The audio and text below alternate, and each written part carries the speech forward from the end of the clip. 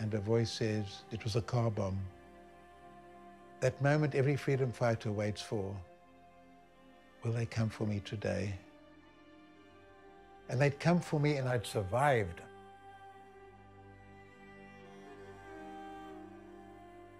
Albie has been through the grinder, and he speaks what he lives.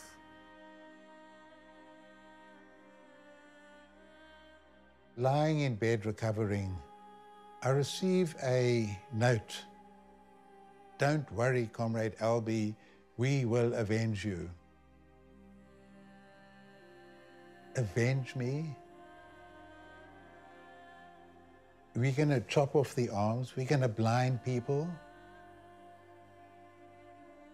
Where's that going to get us? But if we get democracy in South Africa and freedom, that will be my soft vengeance.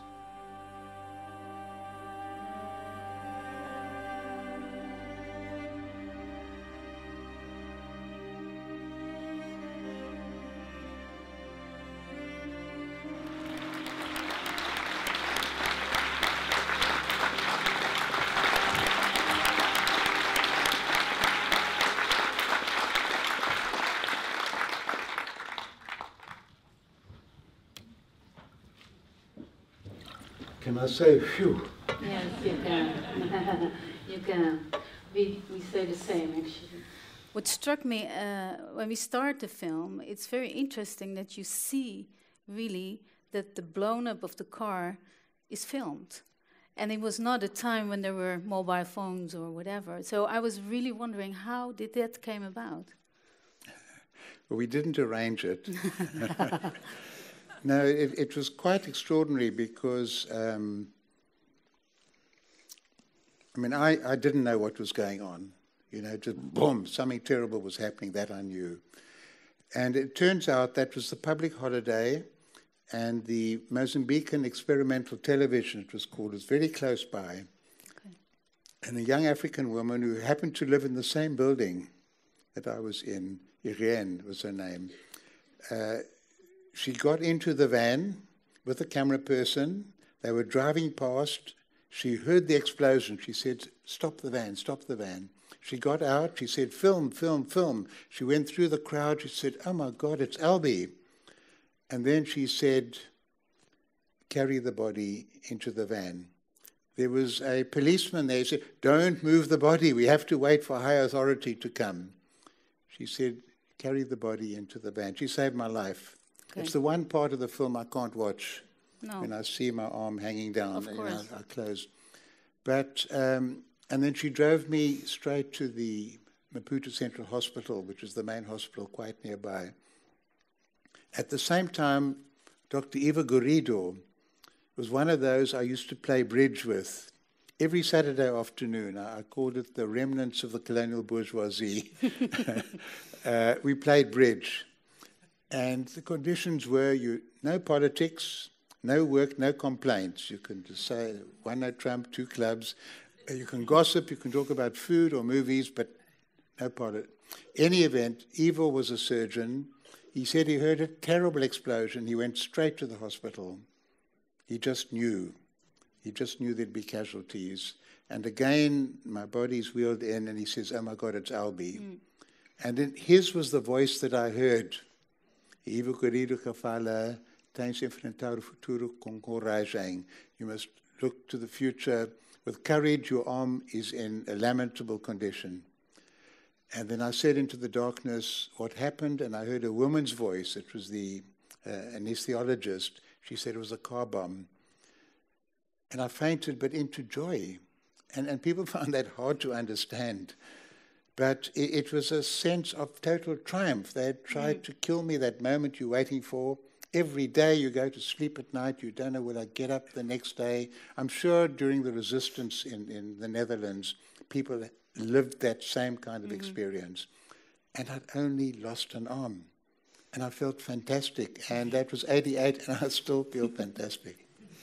It's wonderful to be in a film museum and hearing that a filmmaker actually saved your life. So I was also wondering when I saw this movie that what is such a special thing in South Africa and also in the person Albie Sachs is that you chose to do the good thing in very bad circumstances. As the ANC, I guess the difficult thing was to choose for armed fight. So I was wondering, how did the ANC feel about choosing to take on the arms in, with your group of people, and how did it come about that you at the end chose also to be good in a bad environment, in the sense that you said, no, we can't use torture. We do have to write a good constitution. We have to strive for equality and not for black supremacy.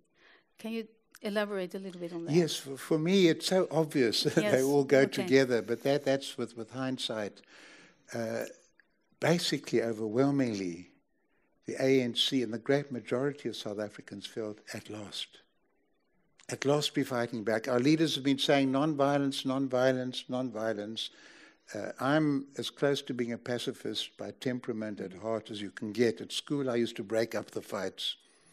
But I also felt at last we are fighting back because we didn't have the vote, we didn't have rights, we couldn't even protest anymore.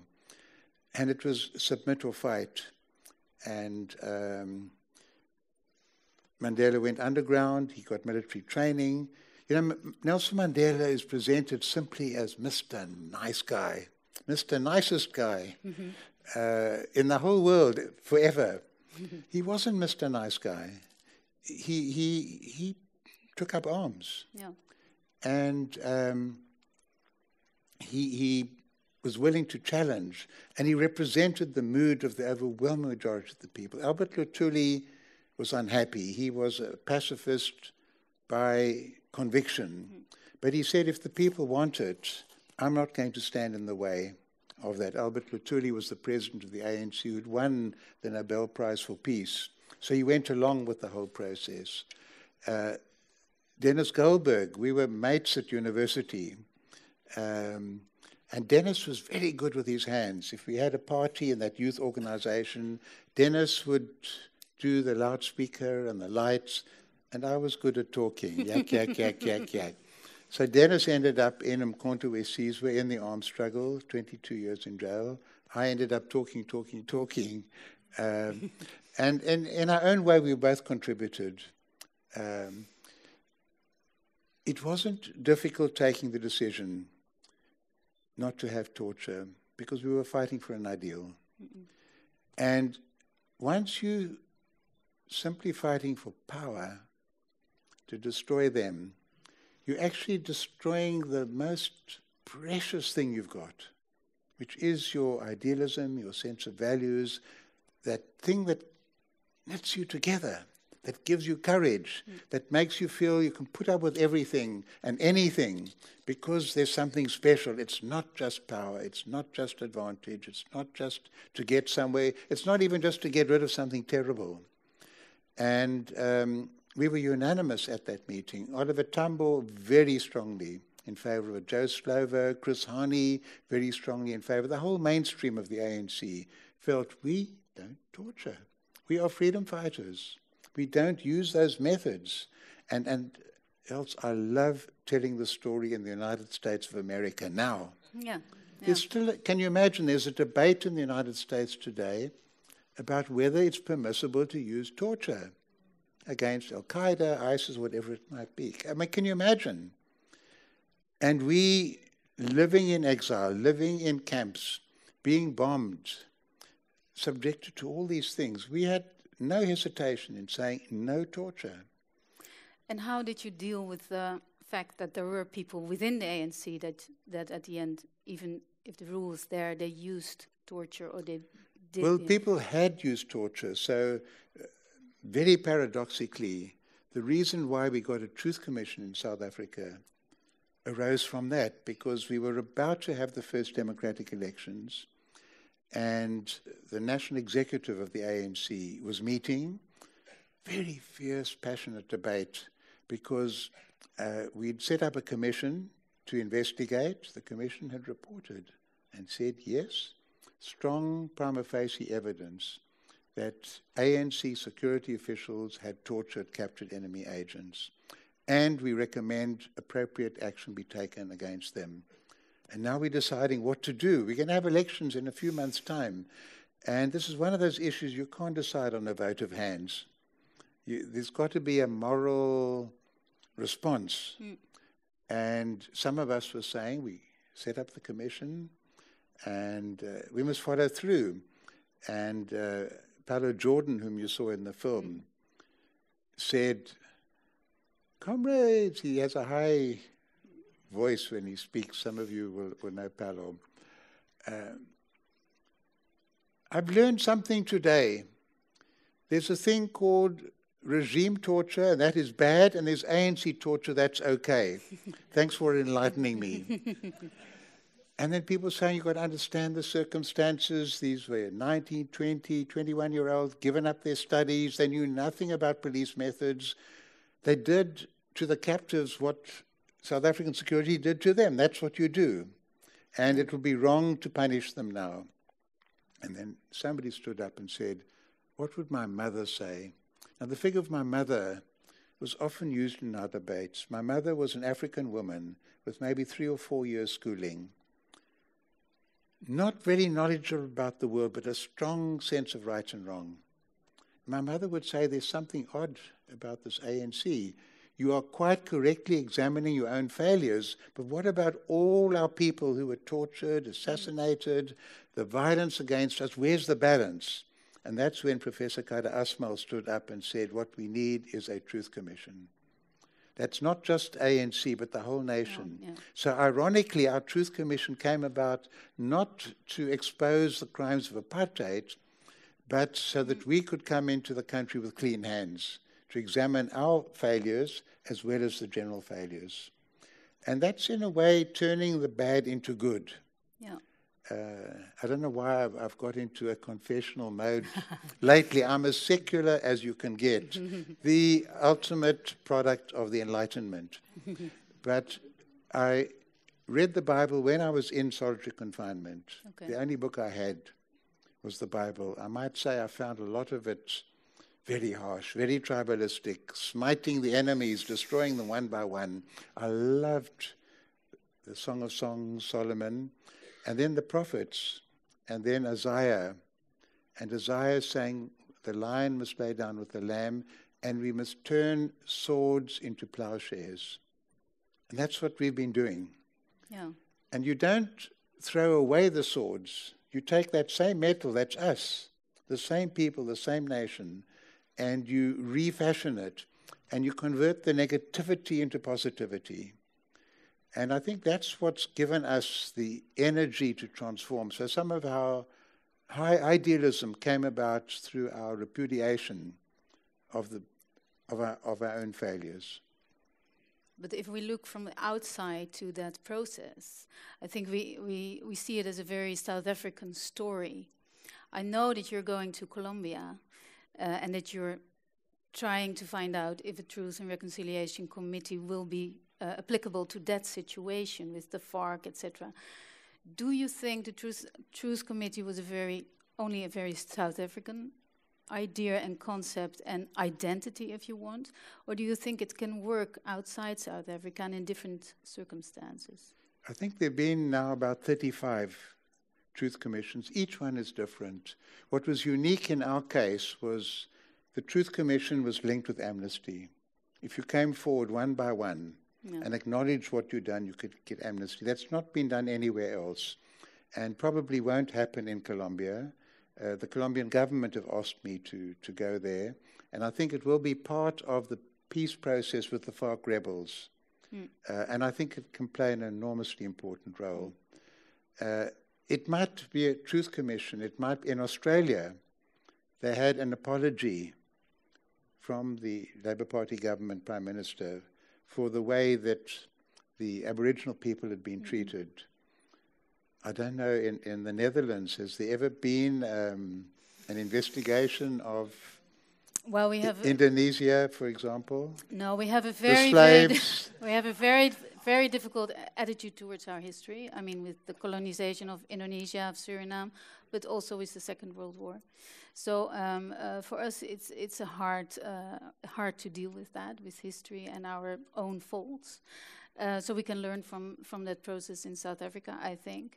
And it says something, I think, about the country and its people also, in a way. So that's why I wondered if it was a sort of South African What was special identity. was it went with that huge change. It went with democracy. It went with President Mandela. It went with people voting for the first time. So it wasn't as though the Truth Commission had to somehow hold the whole world in its hand and transform the nation. It was part and parcel. Of course, we had marvelous leadership from Desmond Tutu, Yes. but it was a very diverse body that constituted the Truth Commission. And it's contested today. It's contested. It's 20 years old. Some people will say it let them off too lightly. You know, else what I found so interesting, those of us who'd been through the mill, we favored the Truth Commission. We favored Amnesty for Truth. The people from the human rights community who criticized apartheid but hadn't been in the struggle, they said, how can you let them off? It seemed paradoxical to me. Yeah, yeah. And if you look at that history of, if you see, which you said also in the documentary, in South Africa, you have really the bad apartheid and the good. I think also the Constitution was really a great piece of art almost, because it was so forward-looking and so modern in a way, if you looked also internationally, but also the Truth and Reconciliation Committee, of course. But if you look at that history and then at the current situation in South Africa, I mean, we hear here about, well, the fighting with the migrants, and the racism that's coming up. How does it relate to that history? Is it a result of that, or is it something else? What is your view? I think we've got a fantastic country. This is the country we're fighting for. And we've got a very damaged society. It's not the society we're fighting for. And we've got to use the country. That means South Africa. It means the Constitution. It means elections, democracy, a lively press. It means a strong, vibrant cultural movement. It means an independent judiciary. It means people feel free. They speak their minds. That's terrific. So we've got to use that to try and correct, you know, it's unemployment, there's still huge poverty, racism is very strong in all sorts of areas. There's corruption that's quite unacceptable. There are degrees of violence that's quite unacceptable. Big questions about leadership and so on. But it doesn't mean we beat ourselves up because of those negative things. It doesn't mean we ignore them, but we draw on the positives and we draw on our strengths. We know each other from 1999. I was director of the Prince Claus Fund. It was just existing for 2 years, I think, and we worked with themes. And the theme we chose that year was creating spaces of freedom. And we asked Albie to be a speaker at the ceremony of the Prince Claus Awards. And the beautiful thing then was that you talked a lot about culture and arts and what it meant for society. It's extremely political, but it's not an instrument of politics. It gives meaning to politics, to life, to relationships, and you can't separate out law, human rights, art, creativity, music. You know, where else? I can't imagine a wedding in the High Court in Holland where the people come dancing in and the people who are singing are the secretaries and the typists and the security people. Nice. So music is part of our life. And I know there is one court in the Netherlands that has those beautiful Marlene Dumas tapestries. So there's that one point of correspondence. But our court is just filled with beautiful artwork. And we feel you wouldn't say you separate art and look at art simply in its own terms. Art is part of life. And to the extent that life involves people and human dignity and politics and conflict, art will deal with all those different things. So really that was our kind of thematic. The beautiful thing is that you wrote the Constitution, but you also built, well, not as an architect, but as a sort of coordinator, the Constitutional Court. And we saw films of that. And you also decided that art should have a big part in that. So it has a collection now, and it's part of that Constitutional Court. How did you manage that, and how did you choose that, and how did it come about? We had this huge advantage. The court didn't exist. We were a brand new court. As an institution, we didn't have a building. And so it meant we could invent ourselves. Normally you enter an old building, legal building, what do you see?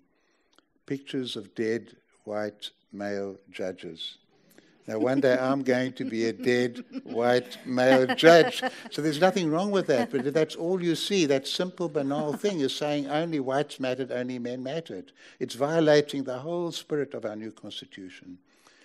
And we could then decide what we should look like, and we used the theme of justice under a tree, the traditional African way of settling disputes, and to give that organic, transparent, open, participatory kind of a feel.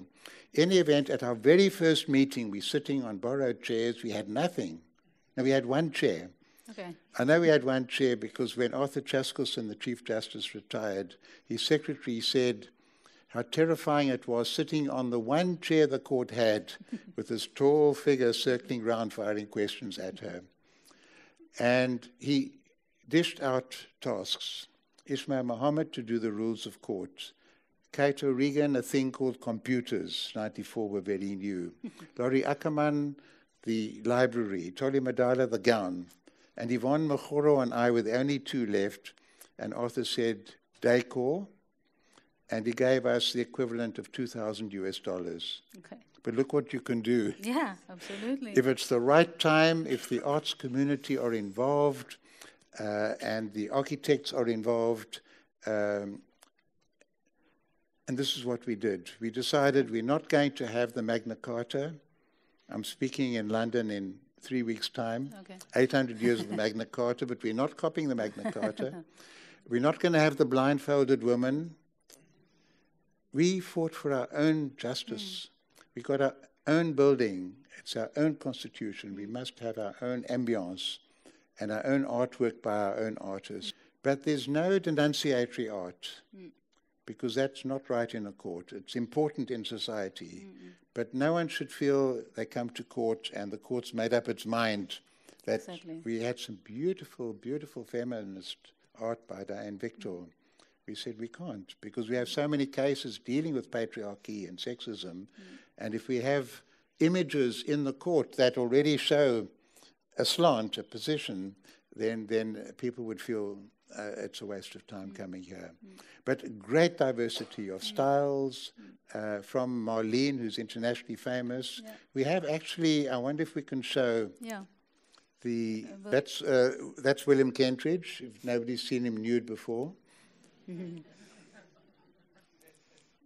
Dumile Feni. Yes. Dumile was important. Dumile showed William the power of black and white. William was studying at the Johannesburg Art Centre, and he saw Dumile's drawings, and he decided to develop that genre, and now, of course, it's that most amazing, wonderful artwork that we saw in the Amsterdam Eye. That's another South African connection. I wonder if we can show the three-headed dog. That was used by the Handspring Puppet Company. Some of you might have seen the War Horse. I don't know if it's come to the Netherlands. Yes. With these amazing puppets. And I just learned 2 weeks ago that Adrian and the other guy were actually helping our underground resistance in Botswana in the 1980s. Okay. I always felt there was something special about them. You know, other than that they were great artists. In any event, William worked with them on the figures, and the three-headed dog, Uber, and the Truth Commission for that play, he was looking for a body. And he found this little satchel, this bag, leather bag, which his father, Sydney Kentridge, had left behind in Johannesburg when Sydney went to practice in London. And he thought, great. So we also thought, great, you know, Sydney Kentridge, the great lawyer in South Africa, that bag is now part of that art object that's in the court, and they donated it to us. And I used to go to Sydney for breakfast when I'm in London, and he said, oh, you know the story of that bag? So I said, yes, you left it behind. He said, the bag was given to him by Bram Fischer, who was really one of our great heroes, head of the Bar Council in Johannesburg, a brilliant lawyer. He would appear for the Chamber of Mines, and he would appear for workers. Everybody loved him, but he was working secretly in the underground, in the Communist Party. And he died after 10 years in prison. He was carried out almost lifeless. His ashes were scattered afterwards. No one knows where they were. And Sydney Kentridge had been the junior working with Bram Fischer in a case, and Bram had given him that bag. And I thought that was the end of the story.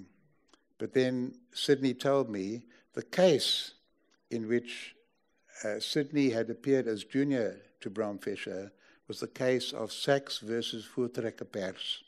Sachs was my dad, Solly Sachs. And Voortrekker Pers had been defaming him, and that was why Sydney was working with Bram and why he got that bag in that particular case. And now I'm head of the Arts Committee in the Constitutional Court. I know nothing about that. I just see it's a marvelous work. But that sense of connection and history, and it goes back even further because Sydney Kentridge's father, that's William's grandfather, was locked up in the labour struggles in the number 4 prison where the court is today. That's a wonderful story, actually. Well, that's the mixture of art, human rights, struggle, passion, belief, feeding together, not in the minds of some aesthetic critic, but in our history, which we discover afterwards.